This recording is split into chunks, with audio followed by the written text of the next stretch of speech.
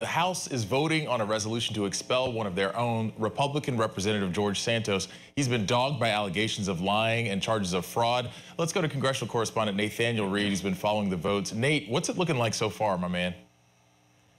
Well, I want to point you back toward those live pictures. Just look at the way that the votes are coming down. This is going to end any moment when they hit the gavel and this vote actually closes. But the way that the votes are breaking down right now, only 24 Republicans voted in favor of removing George Santos from the House of Representatives. 157 Democrats voted in favor. And in fact, that's a worse turnout for those who wanted to see Representative Santos kicked out of Congress. 33 Democrats right now, those numbers are still coming in now, 32 again, have voted against removing George Santos from Congress. There were concerns that there could be potentially repercussions over removing someone from Congress while they still have ongoing litigation. Everyone who has been removed from Congress in the last 2 decades or so had actual convictions against them before they were removed from the House of Representatives. So this vote appears to be overwhelmingly in favor of Santos remaining in Congress. 213 representatives, a mixture of Democrats and Republicans, voting to keep him there,